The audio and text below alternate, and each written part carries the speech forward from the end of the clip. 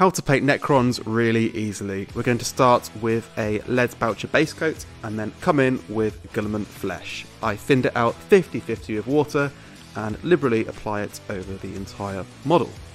Next, I'm going to use Fire Slayer Flesh. Straight from the pot, I'm going to apply this on the panels I want to be that lovely brassy colour. I'm going to apply 2 coats of this to get a lovely saturation, so let that first layer dry before applying the second.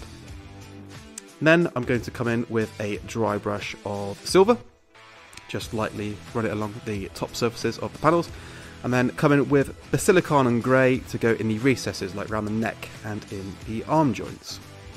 Finally, to finish off, I'll use some white paint to dot in the eyes, and then I'll use the Tesseract Glow Technical Paint just to flood the recesses to give it that lovely glow feel.